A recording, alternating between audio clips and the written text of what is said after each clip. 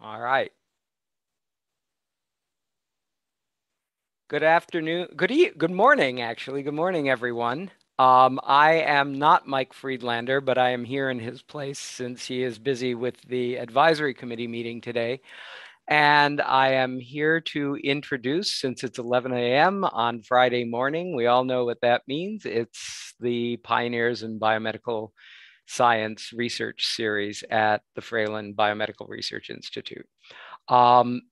Before I introduce Sora Shin, our colleague, to introduce our speaker today, I want to remind everyone that our next Pioneers in Biomedical Research seminar will be given by Ralph Adolphs on November 12th at 11 a.m. That's a Friday. And I also want to remind everyone of the next Maury Strauss Distinguished Public Lecture, which is on a Thursday evening at 5:30, and that will be Mark Batshaw. So I hope you can all join us for that as well. And with that, I will introduce Sora Shin to introduce today's speaker. Sora? Thanks, Anthony. Hi, everyone. It's my honor to introduce today's pioneer speakers. Dr. Fan Wang is professor of brain and cognitive science and investigator at the McGovern Institute for Brain Research at MIT. She is a certain neuroscientist who studies sensory and pain perceptions, which is about the way we detect information from the outside world and how we interpret and process the information at the brain circuit level. She earned her PhD with Richard Axel at Columbia University, where she studied the neural pathway of sense of smell. She did her postdoc research with Mark Tessier-Labine at Stanford University, and subsequently she opened her lab in the Department of Neurobiology at Duke University, where she later was appointed the Morris N. Broad Distinguished Professor. In this year, she moved to McGovern Institute and continued her study about the neural circuit basis of sensory perceptions and sensory motor behaviors. In her recent study, she and her team developed novel technique to label the subset of neurons that become activated in response to external stimulus, and they nicely addressed how the brain creates perception process for the pain management. She published her work in several high-profile journals, and her research has been recognized in numerous awards. She is a recipient of Keck Foundation Award, Brain Research Foundation Scientific Innovation Award, NIH Pioneer Award. She is also elected as a fellow of the American Association for the Advancement of Science and American Academy of Arts and Science. In 2019, she was invited to provide a special lecture in the Society for Neuroscience, the biggest conference in this field. I also attend this lecture with over 1,000 number of audience, and I still remember such a wonderful and fascinating talk she gave at the night. So today, we're really looking forward to seeing her recent study. So without further ado, I'm going to turn this over to her. Dr. Fan Wang, thank you for joining us today. The virtual stage is all yours.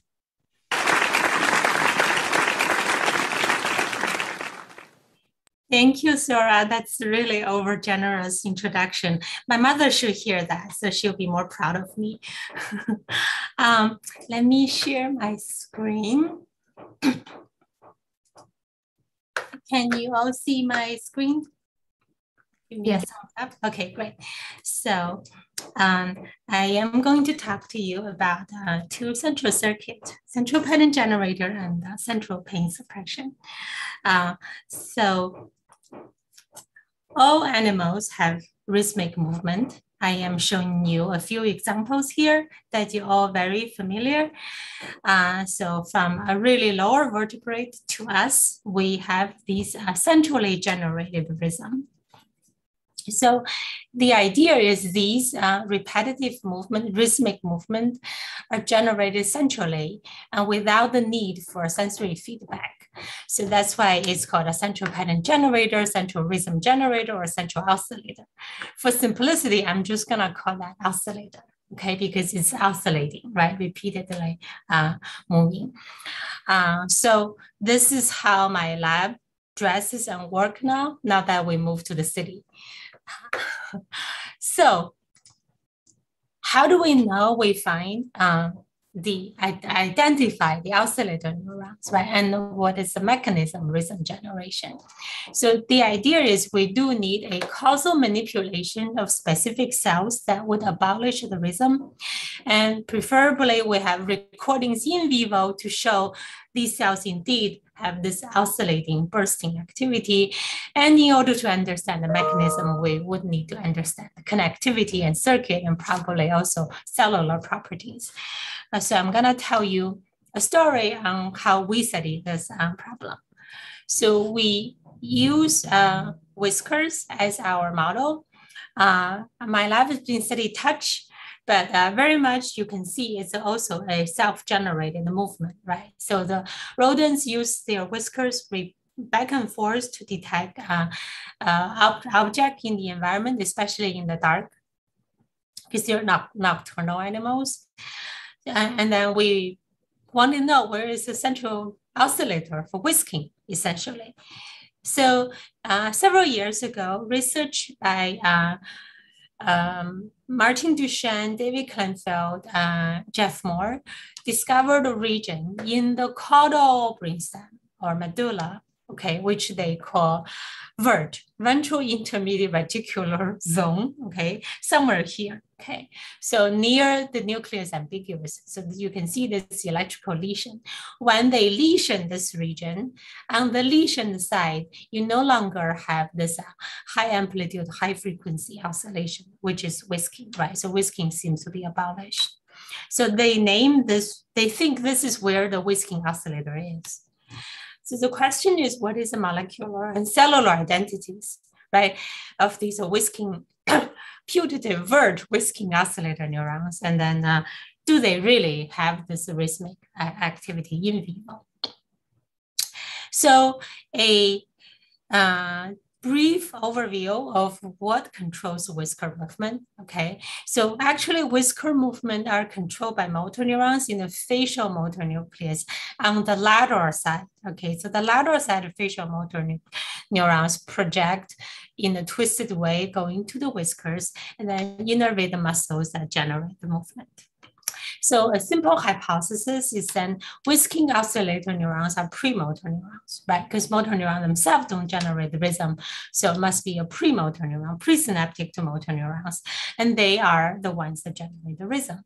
So I'm going to tell you a story that really two very talented scientists in my lab that actually discovered the whisking oscillators, neurons, and circuit. So Jean Takado and Vincent Privasto.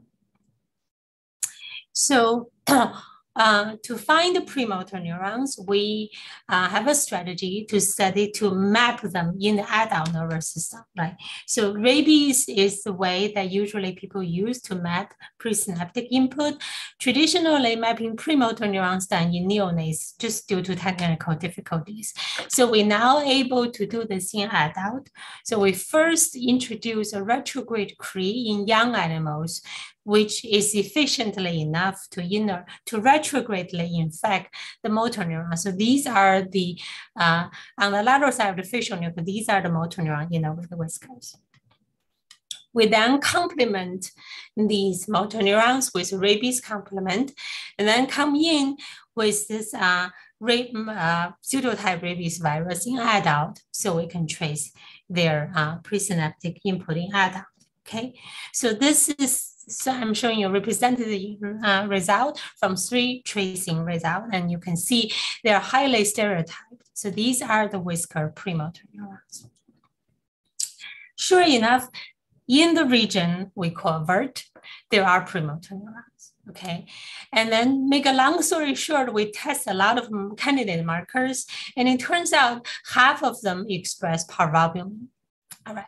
So we wonder whether or not the parvalbumin expressing VERT premotor neurons are then the oscillator cells.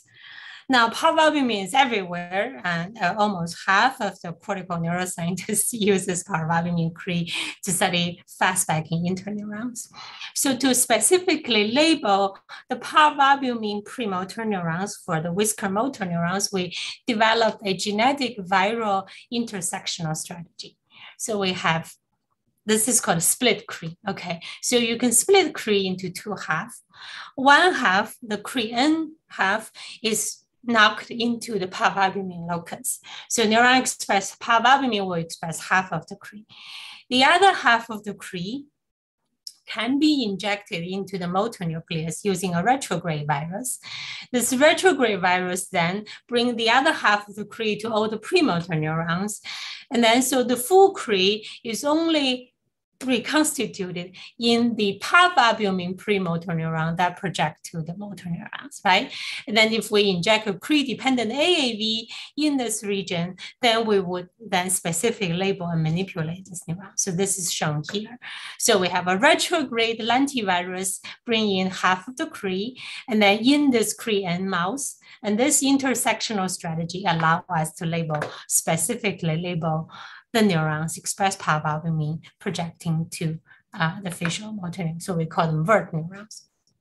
And here showing as an in situ hybridization of these vert premotor neurons, parvalbumin expressing, it turns out almost all of them expressing glycine T2 or VGAT, so they're all inhibitory neurons. Keep that in mind for now.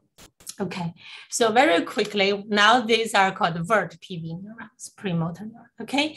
So using the same strategy, gene express tetanus toxin in these cells. There's about 200 of these cells in the mouse brain. So when he using tetanus toxin to silence the output of these neurons, this is the silent site, this is control site, and you see the control site still whiskers, and the silent side has no whisking, right? And then the whisker is in a very much more protracted location. So this is summarized here. You see the nice whisking oscillation, and then this is the traces, and then very minimal movement, but in a more protracted location. So you amplitude reduce, set point protracted, oscillation is gone. Okay. So yes, these are indeed critical for whisking generation. So that is the general model fits with our previous literature that whisking is generated by a tonic excitatory input that protract the motor neurons together with rhythmic inhibition. So then you have the cycles, right? You protract and inhibit, protract, inhibit. So then are really these vert PV preneur rhythmic? We don't know, right? And then also, do they fire in the retraction phase, right? If they are the oscillator, they have to be rhythmic and they have to fire in the retraction phase so that whisker can retract. So to answer these two questions, you really need in vivo recording. In vivo recording in brainstem is pain in the you know what, right? So we use something called photo tagging, thanks to the development of optogenetics. We can express channel rhodopsin using the same intersectional strategy, expressing channel rhodopsin in these neurons, and then do recordings while mouse is running on the wheel, okay? It sounds easy, but it turns out to be really difficult. So it took Vincent 4 years and many mice. Eventually, he recorded 7 phototagging neurons from 6 mice. So why is it so hard? It's incredibly hard. I mean, you haven't seen in vivo phototag recording from caudal brainstem. The brainstem moves a lot. So electrodes come down, cause a lot of lesions. So it's really hard. Usually you put electrodes down, you lesion the neurons. And then if you have a optic fiber also coming down, you kill the bird, right? So in the end, Vincent have to put the optic fiber in the facial nucleus to excite these neurons optogenetically, and you record an antidromic spike to identify these neurons. Long story short, this is when Vincent gave the blue laser pulse, and you can see you elicit the spikes, right? Boom, boom. So this is the phototag neuron. And remarkably, so I'm showing you a recording, and you can hear, right? So this is as the mouse is whisking, and this is the phototag unit, and you can see You can hear the burst, right? And then all the bursts, when you plot them, they're all actually in the retraction phase. Okay, so that's nice, right? So Vincent actually recorded many neurons. Okay, so now 6 phototag. I should update my my slides.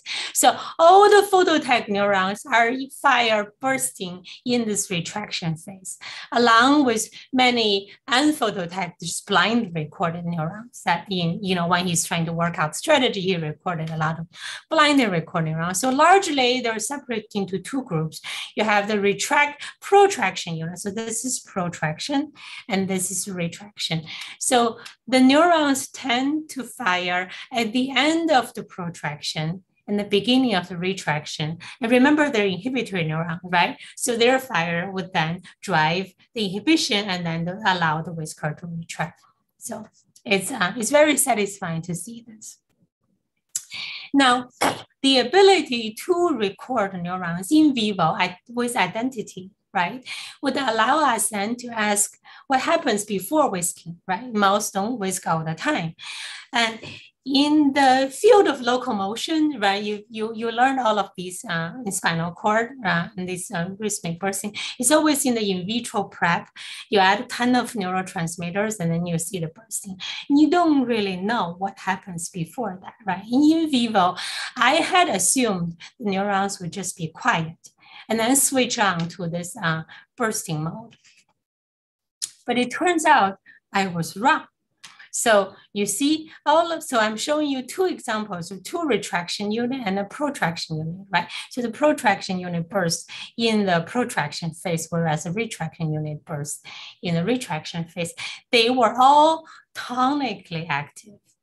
Okay, rhythm is generated when the brain decides I want to whisk. So this immediately suggests, and then this is just showing you a power spectrum, and you can see frequency emerges only upon whisking, right? So initially, you actually see a burst of excitation. So they start to fire more, and then suddenly rhythm appears. So this suggests rhythm generation is now the intrinsic property of these VERT-PV neurons. Okay, it's a network property. So how do we find the network property? So the first thing is we map the input to these VERT-PV neurons using the same intersectional strategy with rabies complement. So these are the starter cells and we let them jump to show us where the inputs are. And the inputs are obviously in many parts of the brain, schematically summarized here, okay? So and compared to the premotor neurons, the premotor neurons, and then the premotor neuron, right? So these are pre-vert neurons. They have different distributions, but within the pre-vert neurons, they look quite similar. Okay, so these are just spatial correlation plotments. This you can see where they are. So there's actually a lot of local input within vert. Okay, so we label a lot of cells locally. So this led us to wanted to know whether or not vert neurons can connect with each other. So Jun did is with expressing membrane GFP and synapsin and Ruby in the vert PV cells. And so indeed, in addition to see their projection to the lateral side of the motor nucleus, facial motor, which is the motor neuron is, you see a lot of synaptic bouton locally, okay? Just very extensive locally. And then the green cells are the cells are the vert PV cells. And then you can see boutons onto each other. So the neurons do connect with each other, right? And then Jun further characterized the connections. So what he did is after rabies tracing to label the pre-vert neurons. So these are the green cells are presynaptic input to the vert cells, the source cells. And then if you look at these neurons, okay, all of them are VGAT positive, meaning all of them are inhibitory. And then 65% are PV positive, which is our vert PV neurons, meaning they connect with each other. Then there's a group that is PV negative, which is a group of inhibitory neurons, which we think may be the protraction neurons that inhibit the retraction neurons. And then the retraction neurons form a recurrent autoinhibition. Okay, so this immediately made us sort of remind us of this. I'm just putting sorry, this is the summary. These are the inhibitory input locally, and you have excitatory input from top-down regions as well as a mixed input from other regions. Okay, and then these neurons send a retraction signal, an inhibitory signal to the motor neuron. So this mutual inhibition reminds us of what people have been studying in the field, right, of oscillators, mutual inhibition. I'm showing you one example in cortical fast spiking interneurons, right? Now, if the connection is really strong, if neuron 1 fires, neuron 2 will never fire, right? Because it will be always inhibited. But if the connection is weak, okay, the key is it's weakly reciprocal connection. So when this inhibition is dampens, and if they're also receiving excitatory input, then neuron 2 will fire and then can inhibit neuron 1, right? And depends on connectivity strength and firing frequency. You know, at 45 hertz, and Barry Connors showed they fire antiphase, 1, 2, 1, 2. But at 85 hertz, in the cortical fast spiking interneuron, they can synchronize. So they both fire, then shut down each other, then fire again, shut down each other, right? So what we think is maybe our VERT network, the recurrent network, is what this is. Recurrent inhibition allows them to burst together and shut down each other. So to test that, we need a strategy to block inhibitory synaptic input to VERT PV neuron. It's not a perfect strategy, but it's the best we can come up with. So Don Arnold developed this GFE3 molecule. It's Gefrin finger ubiquitin ligase. So essentially, it recognizes Gefrin and then degraded. And Gefrin is the key scaffolding protein for the inhibitory synapses, right? So this way, this GFE3 would allow us to abolish inhibitory synaptic input in VERT neurons. Okay, so this is showing you histology that the puncta on the infected neuron, the Gefrin puncta, drastically reduced. So it dampens the inhibitory input to the VERT neurons. And what happens to these mice? Right? It's really interesting. So this is control side, and you can see beautiful whisking oscillation. Now, when you block this recurrent inhibition, you get irregular whisking, much smaller amplitude, a lot of these little jittery things. And then if you only focus on the larger whiskings, they seem to be more coincide with breathing. So gray traits are breathing, okay? Green is the blocking inhibition side, and then black is controls. So what happens is you lost the high frequency whisking, then the remaining whisking-like movement is pretty much driven by breathing. So I won't go into these quantification, you can look at it. The idea is usually all orofacial movements sort of connected with breathing, and so it's kind of known that breathing is the master clock, and then you have other higher frequencies generated by other oscillators. Okay, so So this is how we think whisking works. At rest, these neurons only have tonic activity. These tonic activity, because it's not rhythmic, and so therefore it's not strong enough to have a coherent rhythmic output. Then there's not much, excitatory input to start whisking command. And you can see the whisker pad gently oscillates, and that's from the breathing output. In the normal whisking, the excitation comes down, excites this recurrent network, and then kick it into a mode of bursting, rhythmic bursting. That then generates rhythmic output in the retraction phase. And then the excitation plus rhythmic inhibition allow whisking to happen. And you still have the breathing modulation on top of that. When we're using tetanus toxin to block the output, all you have is a tonic excitation, therefore the whisker is protracted. When we use GFE3 to block this recurrent inhibition, they hypothesize, we don't have in vivo data, unfortunately we're still trying, that they become eurythmic, so asynchronous firing, but it's stronger because they receive excitatory input.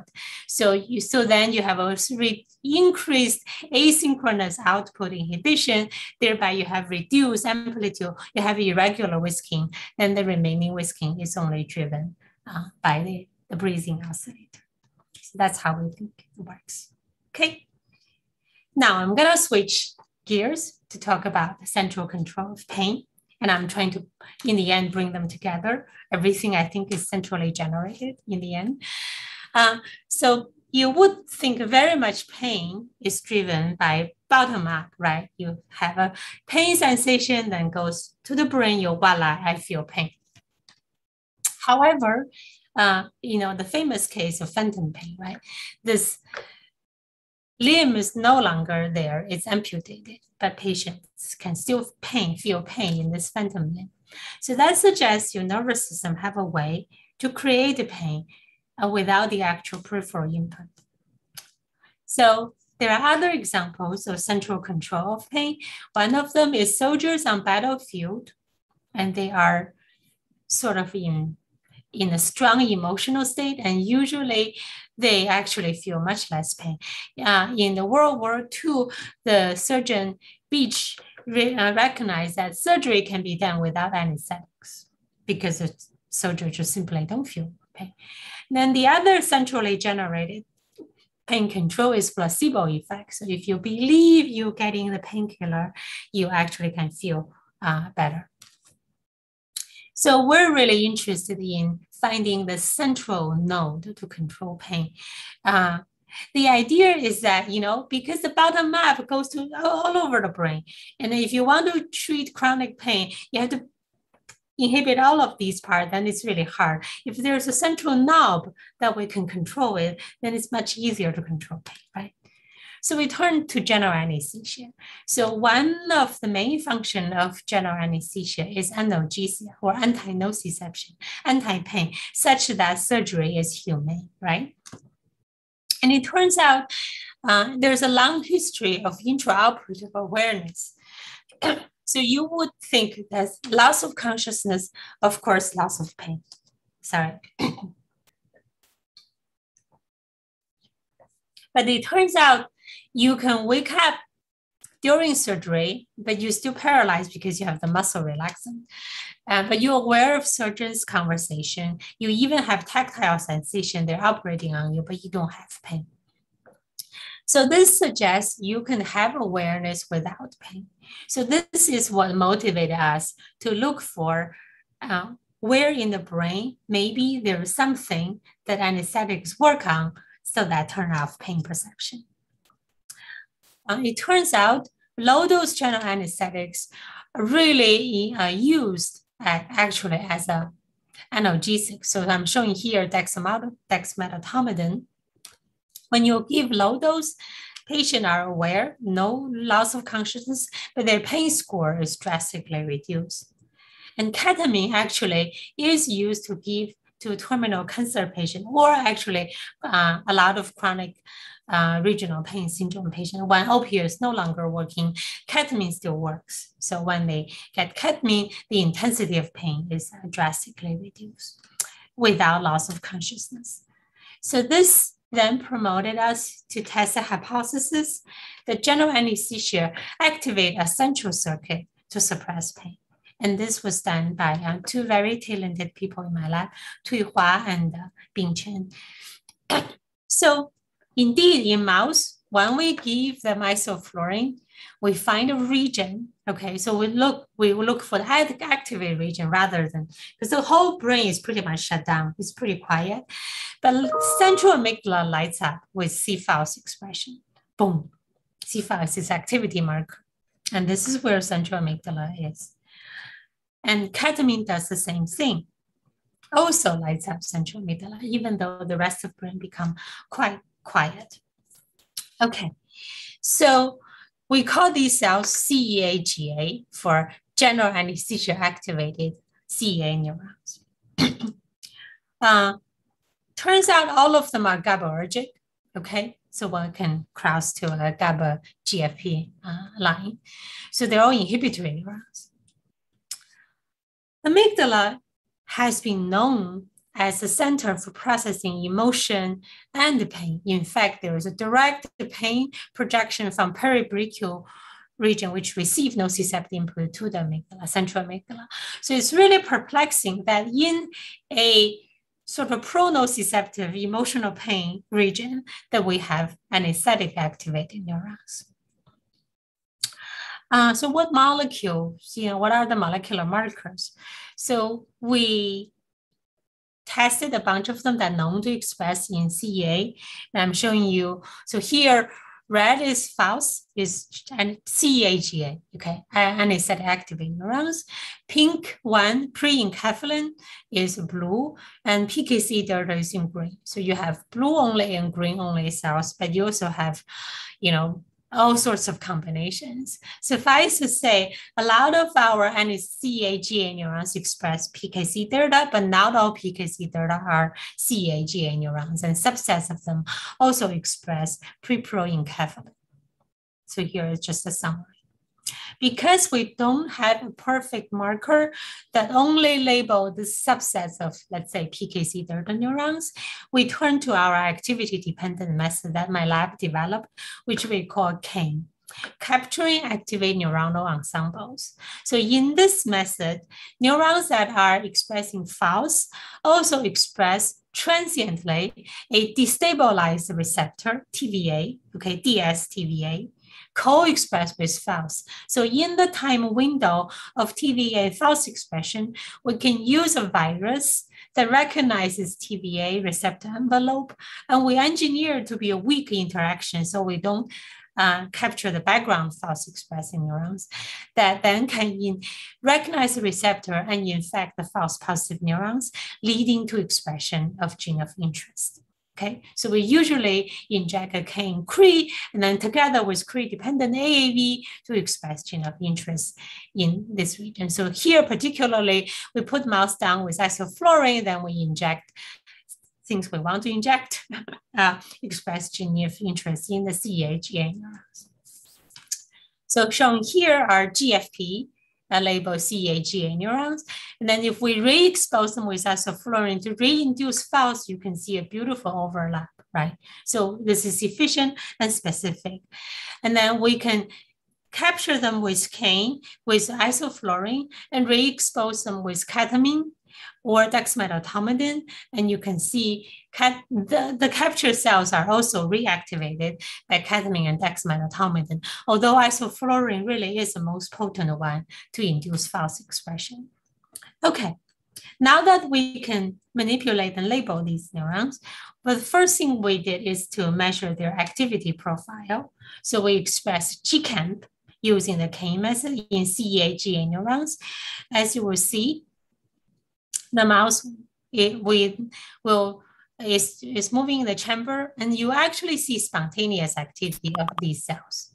Now, when isoflurane is on, right, you can see here, boom, right, a boom, increase of activity. And this increased activity continues as the animals are in the chamber, and eventually the animal will go down to anesthesia, right? You can see that. But the last hurrah, then the tail collapses. But the neurons continue to fire, okay, with that. So this is profile here. And you can see actually only a subset of neurons showing this robust continued firing during continued anesthesia. A lot of them have this transient profile. We actually don't have molecular markers to distinguish the continuous versus transient fire neurons. But suffice to say, yes, some of them indeed have continued firing under anesthesia. Okay, and the same neurons, so these are the neurons identified. So I just showed you the response to isoflurane.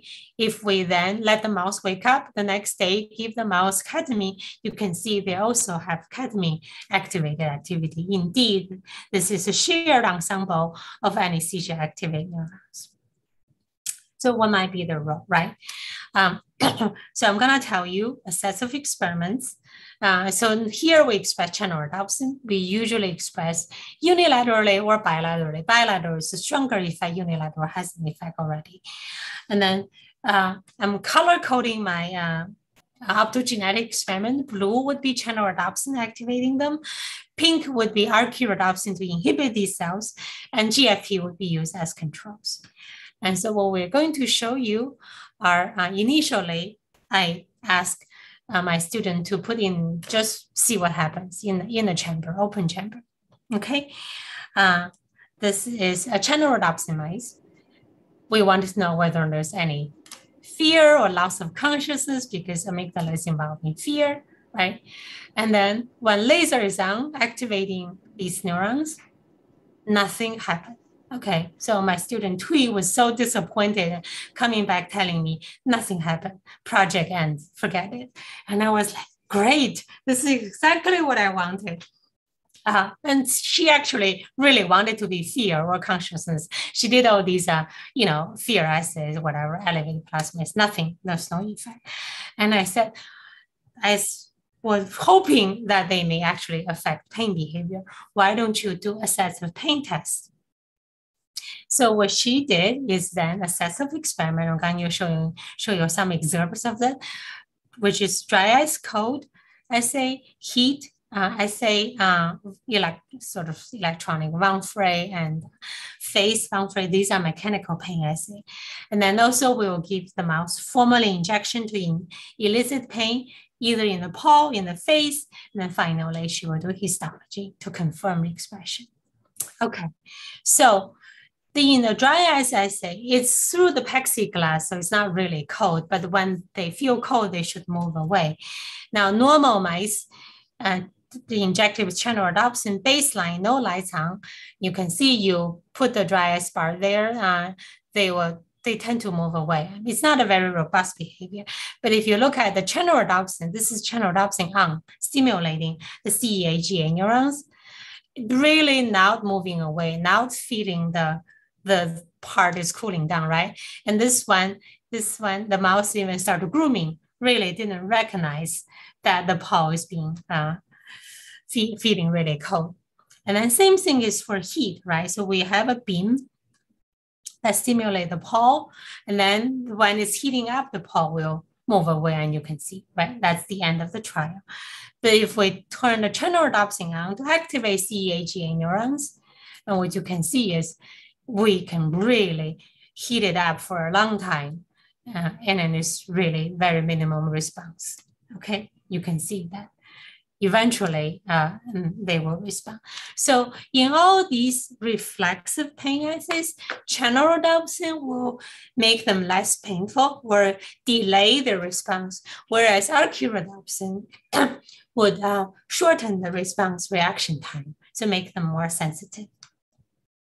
Okay, and I'm going to show you an rhodopsin response, right? So this, I'm gonna show you a Wang-free, a poke, like a little blunted needle poking at the face. And then I'm going to show you what happens when we silence these neurons. So what you can see is we're using a 0.04 gram, which is very mild. Normally, they don't respond. So the test is Wang-free response. Okay, so laser off, no silencing. We poke with 0.04 gram, no response, because this is below their detection threshold. Okay, let's just slow down the version. And then we're going to learn laser on now. Okay, silence is CEA-GA. You can see response now to the previously undetectable filament. Now the mouse is trying to get rid of it, and that's a typical response to pain for stimulus. Okay. Right? Yeah. So again, we can have this bidirectional regulation that when they are silenced, they respond. The silence is CEA-GA neurons mouse responded with hypersensitivity. When we activate these neurons, they respond much less, so compared to GFP controls. By 1 gram, they do respond. So there's a limit if really is strong stimulus, the mouse will respond. Okay. So what about self-recuperate? So those are the reflexive behavior. Now I'm going to talk to you about recuperative behavior. So if you inject in the paw with formalin, they will lick it. Inject in the face, they will groom it. And then what happens when we turn the CAGA neuron on, right? So this is channel rhodopsin, laser off. It's licking the inflamed paw like mad. Okay. And then lights will come on, boom. Instantaneously stop licking. The mouse is just walking around. Why am I licking my paw? Nothing wrong with it, right? So it's super robust effect. And same thing for face. So it's rubbing the inflamed face like mad because we just inject formalin and no lights on. So now you see in a second, so see they're really trying to rubbing the face. Lights on, instantaneously stop wiping the face, right? Just simply walk around, no problem. So this is almost like a magic switch that suddenly switch off this bad sensation of all these painful stimuli. So we're pretty happy. And you can see every time we, this is GFP control, gradually they do stop wiping, okay? GFP control with the lights on, because the formalin wears off. Now, if we do channel rhodopsin, every time we turn the lights on, they just completely stop wiping their face. And then if we do archirhodopsin, even in the later phase when they shouldn't be wiping, they still have increased wiping. So it's more sensitized. Again, there's this bidirectional regulation activating CAGA. Inhibiting, we are silencing them, sort of a sensitized mouse. So what happened to a chronic pain model, right? In a chronic pain model, we ligate this nerve, so the mouse becomes hypersensitive to anything touch on their face. So I'm going to show you, here we are going to use 1 gram, okay? Remember 1 gram, even in control mouse, CAG has no effect because it's so strong, it's like a needle poking, they will respond. And then this is GFP control with 1 gram. After sensitization, they absolutely hit it. It's 100% wiping response. They even use both paws to do that. Now, what happens when we activate CAGA? Stimulation off, hate it, right? Wipe it, 1 gram, absolutely hate it. Now, this is slow down. You can see the grimace as well as the paw reaction. When we turn the stimulus on, activating CAGA. Absolutely no response. The mouse is completely chill, okay? And didn't even detect this previously. Even on the control side, they would have detected, right? So it's not only sensitivity is gone, but we also revealed a hyposensitivity. It makes sense because we ligated this nerve. So there's actually less information coming in. So all the hypersensitivity actually is generated somewhere in the central nervous system. And then the CAGA activation can shut down this hypersensitivity. So we still need to try to figure that out. All right, it's really potent. So I'm not going to read the summary. So where do these neurons project to? They project to way too many places for us to make sense now. And we're still trying to figure out what to do with all these targets. A lot of them are involved in processing anxiety, like PNST. Insular is sort of a processing this homeostatic set point pain. A lot of in the associate region, subthalamic region, peribrachial region, PAG, you name it. So a lot of them are known to processing emotional responsive pain, but what's missing is sensory cortex. There's no projection to somatosensory cortex. The other thing we did, which is fun, is if we inject formalin, we will induce false expression in all these pain regions, right? But if we inject formalin and give a 1 second on, or actually 3 second on, 3 second off CAGA stimulation, all of these regions that are activated by pain signal, the false expression reduce, which is quantified here. Remember, CAGA is inhibitory, right? They have this widespread projection. So it makes sense when they're activated, they shut down the activation across many, many regions. So it really looks like a gate for pain perception. And the final thing is, remember when we say low dose anesthetics is a pain suppressor, can we use CAGA?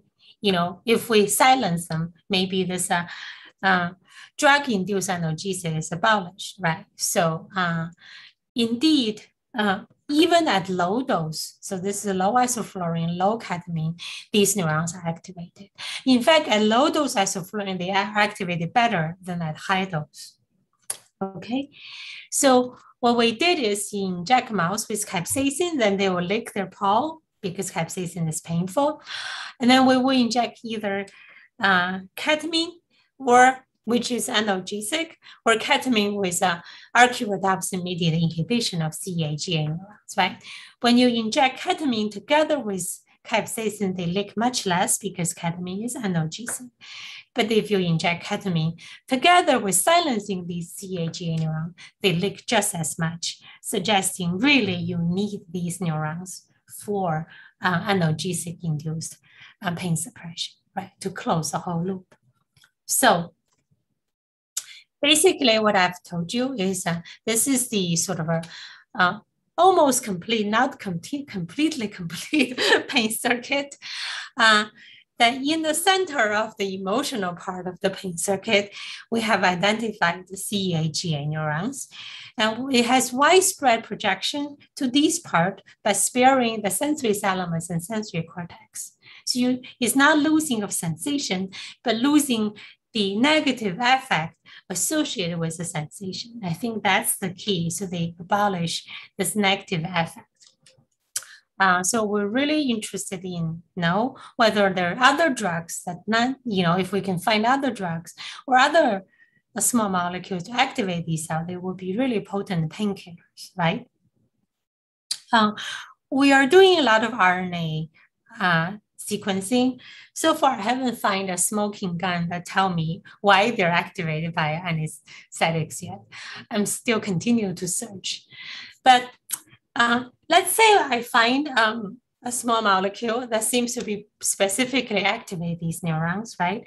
Then you wonder whether or not this long-term using of any painkiller would again be addictive, right? Even though we say, okay, this is maybe the non-addictive, non-opioid pathway. What if, should you find a chemical or some ways, then it becomes addiction. Mind has a way to find addiction anyway.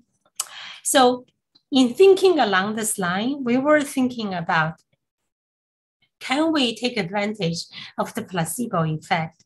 So such that we can reverse engineer a placebo effect. By reverse engineering, I mean, if we associate something with CAG activation, then later on, just that context alone would activate CAG to reduce pain. Wouldn't that be wonderful, right? So can we pair activation of CAGA neurons induce pain relief with a context in animal study such that context alone later after the associative learning can relieve pain, right? So we use a pain model that gives you chronic pain. So this is paclitaxel, which is chemotherapy drug used for treating cancer. And this induces a long-lasting pain, neuropathic pain, which is, it's a mouthful, chemotherapy-induced neuropathy, CIP. Okay, so we use this model and we inject this drug a few times, and then mouse become really sensitized to mechanical stimuli. And then we can test that in sort of a regular context. Then we're gonna put them into a pain relief context. In this context, they will get laser activation of CAGA neurons, optogenetic activation with on and off for 30 minutes. Okay. Then after conditioning for 3 days, every day 30 minutes, then we're gonna test their pain responses, either in the regular context, oh, my PowerPoint is off, or in the pain relief context, and see their pain response. Okay. So after this drug injection, you can see they already respond to this low level. So the pole is actually less sensitive. Usually at 0.16 gram, they rarely respond. But because they're sensitized, they respond a lot. And then they certainly respond with withdrawal at a higher force, right? Now, in the pain relief box, where they previously get pain relief, their response are all lower. And then this is as good as giving in the regular box with channel rhodopsin stimulation of CAGA, right? So this is quantified here. You can see context alone now have this analgesic effect. So this is what we call, it's great, and we're still trying to figure out how much conditioning we needed, how long this effect would last. But really the goal is, should we find a magic stimulation or drug, we were trying to pair that out, let's say with an iPhone, iPad app. And then next time you just need to put on your earphone, look at the map app, then you can get your release. So we're hoping this is our dream. Okay, so I've told you two pathways, centrally generated movement and centrally controlled pain sensation. So where my lab is going on really is to understand from the brain's perspective, how centrally generated expectations and then sort of internally generated predictions would then affect your sensory perception. So here is this famous rubber hand illusion, right? So this is a PhD student. This is this fake rubber hand. This is his real arm. And the other PhD student is synchronously brushing the rubber hand and then the real arm. And then pretty soon he would think this rubber hand is his own. And you can see, okay, this rubbing, boom, he's retracting his own hand, right? He thought this is jabbing his own hand. So quickly, very much you have that. And so you needed to think maybe all the sensations we sense have this top-down control that we wanted to understand that. That's what, now that we moved to MIT, would be a central focus of what my lab is. So this is my lab. This is all my funding source. I have said their names. So Jean and Vincent is for the central pattern generator. Bing is working on the pain. Tui has graduated, is now making lots of money in a company. So, and thank you very much. I'm happy to take questions.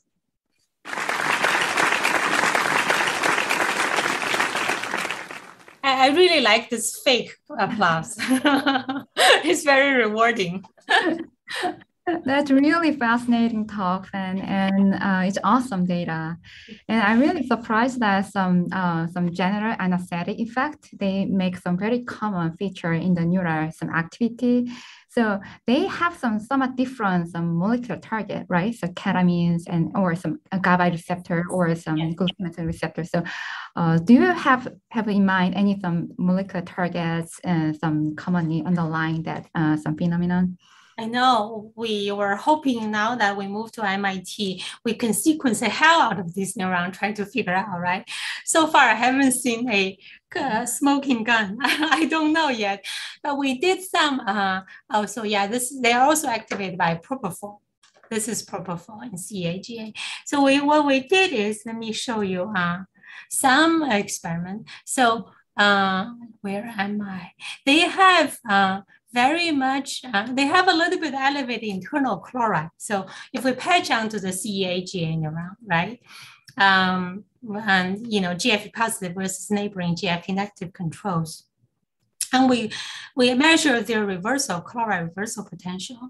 So all of the neurons have a slightly, elevated reversal potential. So make them maybe, remember all the anesthetics somehow potentiate GABA, right? Maybe because they're slightly elevated, then they tend to reverse. But this is not a major difference. So I don't quite understand whether or not this plays a major role. The other surprising finding is that when we add ketamine, because ketamine is an NMDA antagonist that rapidly changes the reversal potential, make them even more easier to reverse. So we're still trying to figure that out. Yeah, it would be really interesting to know what happens. Yeah. And there are a number of questions in the chat box. And Anthony asked, does the rhythmicity of the BERT inhibitory neurons indicate that retraction is passive and not actively regulated by the facial motor neurons? So what we think is a tonic protraction, and you need an active inhibition, right? So that is the relaxation, allowed to relax. What I didn't say is there's a separate group of motor neurons that innervate the entire whisker pad. So you can then retract the entire pad. They don't innervate individual whiskers. So what I showed you really, yes, I agree with you. It may now be the more active retraction because you just relax, right? So more normally mouse, whisking, relax. But when they need to actively retract, you engage a separate group of motor neurons, which are the active pad, whole pad retraction motor neuron that can further retract. So good question. Yeah, I didn't talk about that other group. And he also asked, does cortical control of whisking impact BERT or facial nucleus directly? So there's almost no direct connection from motor cortex to the facial motor neurons. There are a few cortical neurons in our transsynaptic tracing that we labeled that project to the vert region, the rhythmogenesis. But what happens also we see is a lot of input from, which I think I just glossed over, in superior colliculus and red nucleus and cerebellum deep nucleus. So the superior colliculus receive cortical input. So maybe it's an indirect pathway from cortex to superior colliculus to the vert region. I also had some similar question with that. So for maybe I'm missing that part, for some central amygdala, some GABAergic neurons, when you look at the connections, the tracing study, have you ever looked at some somatosensory cortex or some sensory thalamus is connected to some central amygdala? Yeah, so Bean did a transsynaptic tracing. I decided not to show it, but I can show it. So here, so we did a rabies tracing. So these are the input. Really, most of the input is from associative cortex on the lateral side. So, and then it does receive input from periventricular thalamus. So the middle part of the thalamus. So PVT, periventricular thalamus, indeed receive direct pain input, right? So there is a pathway either directly from actually dorsal horn or indirectly through some neurons in the peribrachial region. So yes, but the vast majority input are hippocampus and the association cortex. So indeed, there is a thalamic input. Yeah.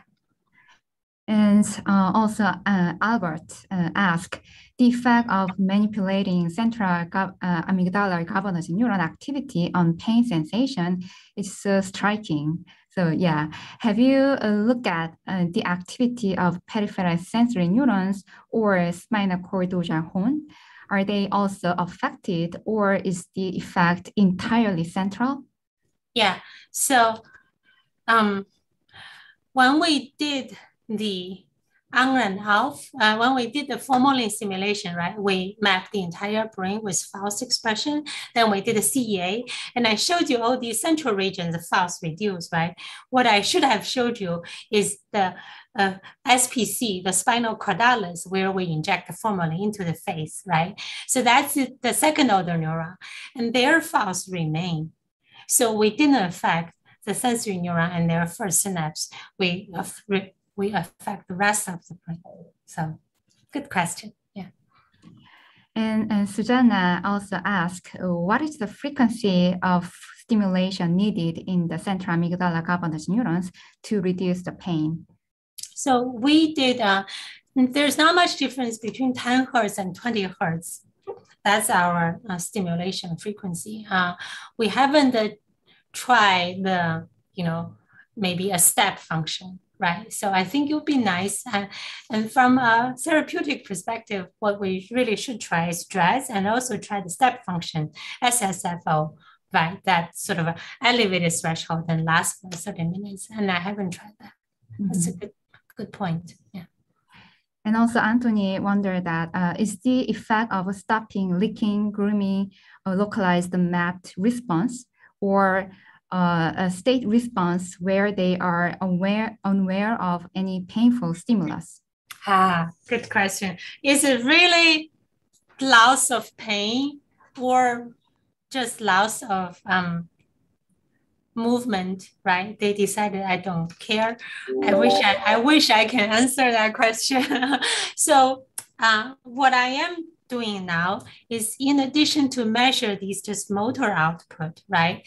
So pain very much elicits robust autonomic response, which hasn't been done in the past, decade, that to measure the simultaneous measure autonomic response. And if that is more telling, because you really can control your autonomic response, right? But you can control your motor output.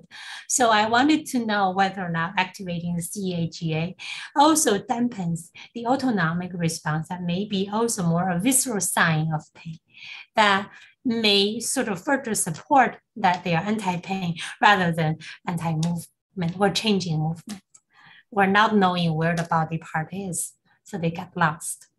Yes, very good point. Yeah, actually there are a number of questions, but with time being, I think we need to stop here. So thanks everyone, and thanks Dr. Fan Wang for a wonderful talk today. Yeah, it was really fascinating. Thank you, and I'm looking forward to meet with faculties and the students. So in half an hour, right? Yeah. Yeah. Okay. And thank you. Right. Yeah. See you guys later.